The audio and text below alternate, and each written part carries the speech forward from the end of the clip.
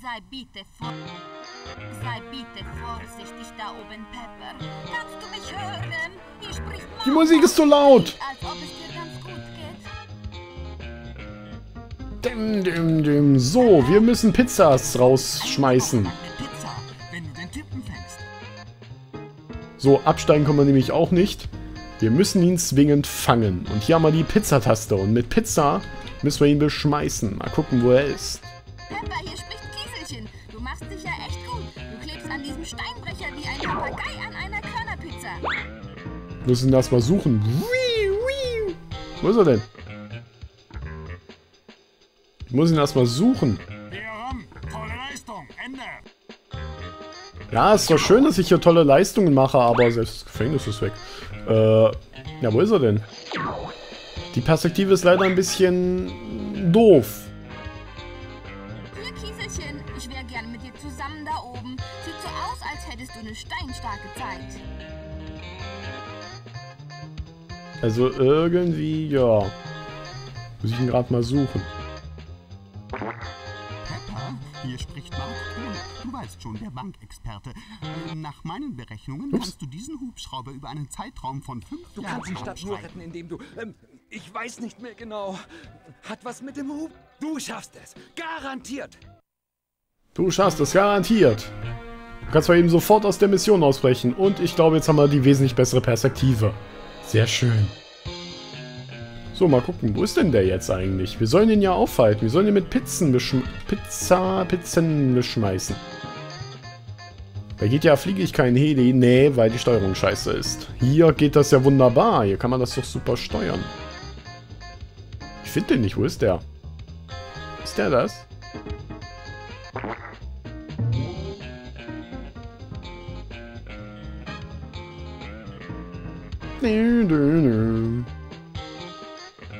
Der muss sich ja irgendwo auf der Insel befinden. Haben wir gerade einen Bug? Ich weiß jetzt leider nicht, wo der ist. Vielleicht müssen wir die Pizzaspur machen.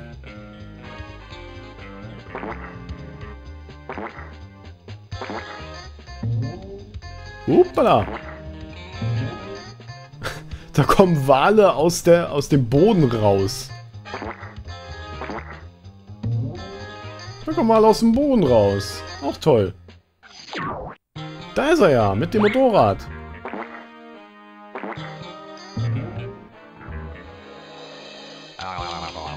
Alalalala.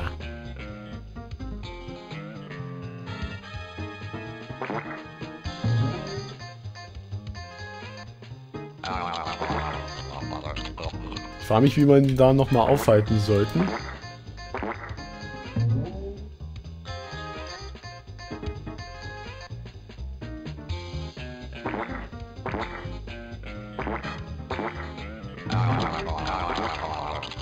Verdammt. Wie soll man den eigentlich aufhalten? So komplex wie die Steuerung ist, genau. Guck mal, das sind richtig viele Pizzen. Aber was genau sollen wir jetzt nochmal mit denen machen? Wir sollen den ja aufhalten. Mit Pizzen. Ich frage mich nur wie. Wo ist er denn jetzt wieder?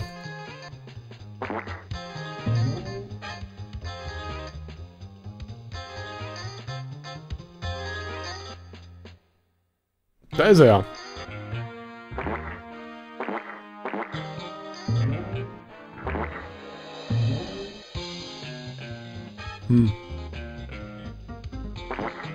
Gucken, wie soll man das machen? Wie soll man das anstellen?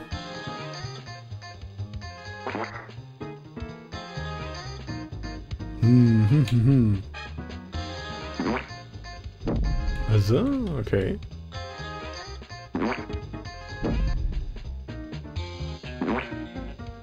Wo ist er denn nochmal?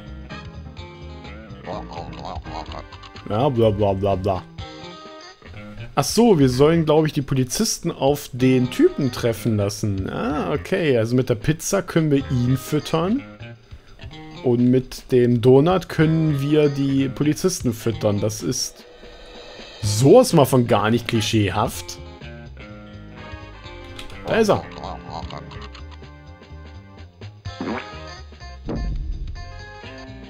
Kommt schon, erwischt ihn. Da ist er. Genau da. Da. Da. Erwisch ihn, erwisch ihn, erwisch ihn, erwisch ihn. Los, los, los, los, los, los. Da ist er. Da ist er.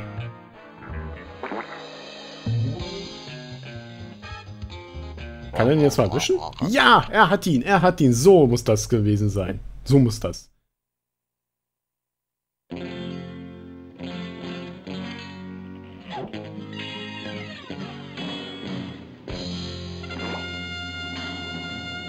Wir haben den Steinbrecher. Wir haben den Steinbrecher.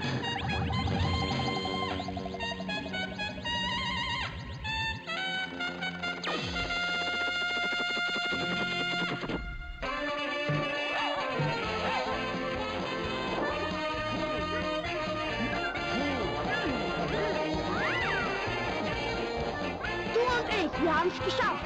Wir haben alles im Griff. Wir sind einfach zu cool, um wahr zu sein. Wir haben den Steinbrecher. Wir haben den Steinbrecher. Steinbrecher, Steinbrecher, Steinbrecher. Oh, ich habe ein paar... und im Namen der ganzen Insel gratuliere ich dir... Oh, tut mir leid, warte mal. Ach, vergiss es, jetzt wird gefeiert. Der spricht dann, obwohl der schon fertig ist.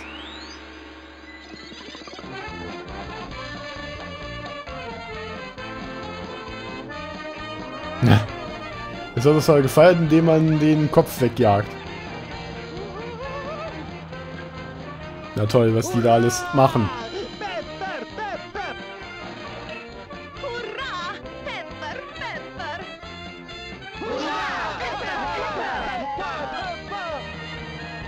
Wir haben den Steinbrecher. Wir haben den Steinbrecher.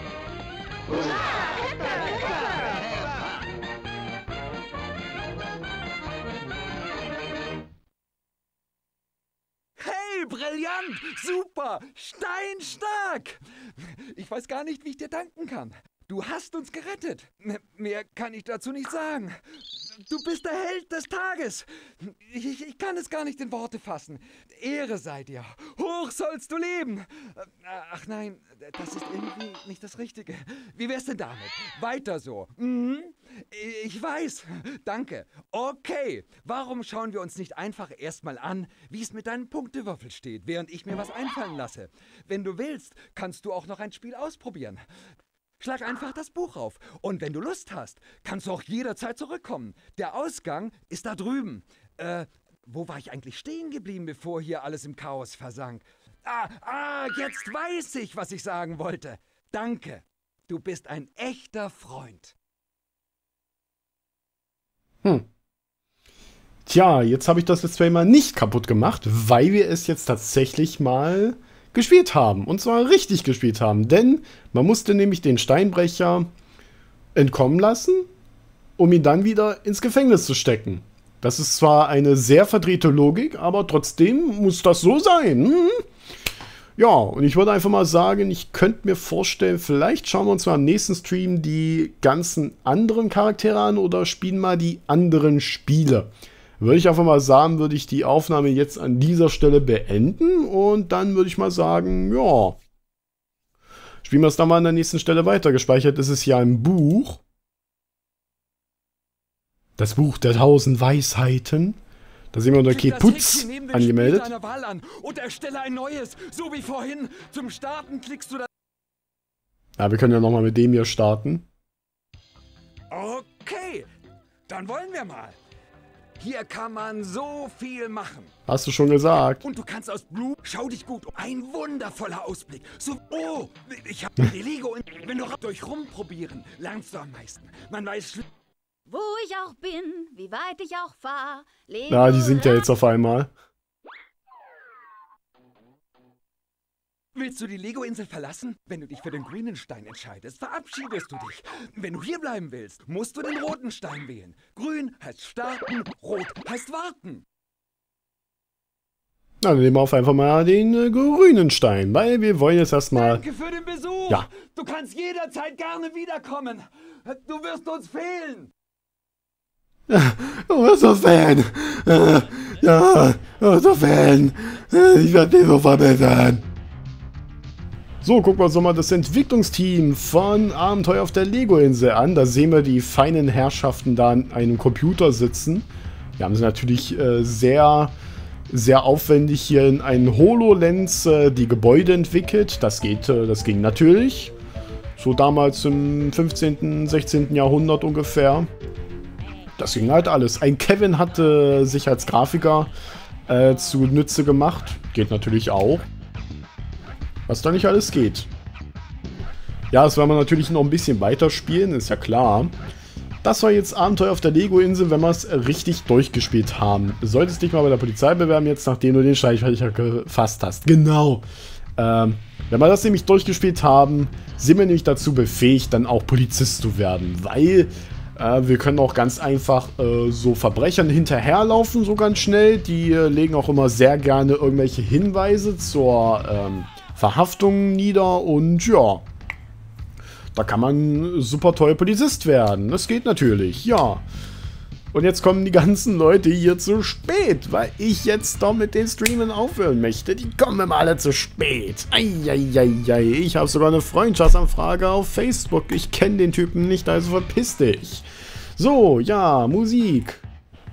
Wer hat die gemacht? Jukebox-Song. Ah ja, da gab es noch Jukebox-Songs, aber die werden wir uns im nächsten Stream anschauen. Mal gucken, wann wir die mal machen werden, weil da gibt es noch hier die ganzen anderen Charaktere, die werden wir uns auch mal angucken vielleicht. Und dann gibt es ja noch ein paar andere Sachen. Es gab da, glaube ich, noch eine Rennstrecke, die wir da absolvieren könnten. Man kann mit Wasserboot durch die Insel rumfahren. Mal gucken, was es da noch so alles gibt. Vielleicht haben noch die ganzen anderen Charaktere noch eine Story. Vielleicht müssen wir bei denen auch noch was machen. Dann gucken wir einfach mal. Lip-Syncing von Polylang.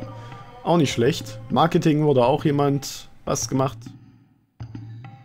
Was hier nicht alles gibt. Da ist nochmal der Steinbrecher, der hat die Nummer 23768. Ich glaube, die haben noch ein bisschen mehr Zeichen da.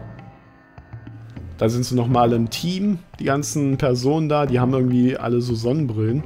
Und ich weiß nicht, das Wasser sieht in diesen 3D gerenderten Szenen wesentlich besser aus. Warum soll ich mir die genauer ansehen? Das ist ein David Armstrong. Ich kenne den nicht. Achso, das ist der. Nee, das war ein englischer Name, also gucke ich mir so welche nicht genau an. David Armstrong. Klingt für mich halt wie ein Spam-Typ. Ja. Einen Spam-Typen nehme ich normalerweise nicht bei Facebook an. Außer dir waren eine ganze Menge Profis und natürlich Kinder an der Lego-Insel kreativ beteiligt. Kinderarbeit? Programmierer, Künstler, Autoren, Musiker, Schauspieler, Designer, Tontechniker, Redakteure und noch viele mehr. Und alle wollen, dass ich mich bei dir bedanke. Und sie würden sich freuen, wenn du ihren Namen lesen würdest, wenn er auf dem Bildschirm erscheint. Aber mal ganz unter uns, du kannst die Liste der Mitarbeiter einfach anklicken und so dem Ganzen ein Ende machen. Na, bis dann, Lego-Fan!